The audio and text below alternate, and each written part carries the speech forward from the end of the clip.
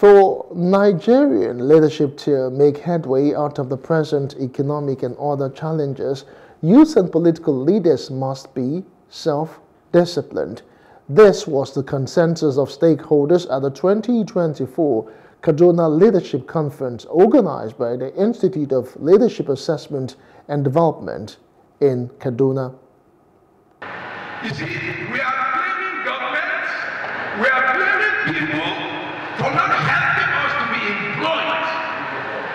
Meanwhile, we have not built our capacity for today's generation. And leaders that have nothing to offer, rather they are a burden to the society. People are empowered to take responsibility on their own roles. When leaders create a culture of excellence, they empower others by default.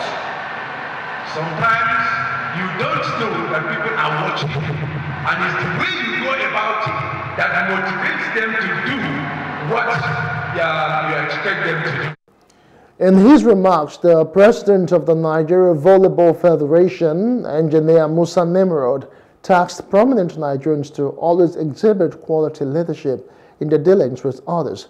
He blamed the woes of the country on indiscipline. You should know that you can move as an individual, not knowing that society is looking at you. This is an discipline to show that you are actually contributing positively to the growth of this nation. In all, they say leadership conferments are usually issued to distinguished Nigerians who have displayed exceptional qualities within and outside the country.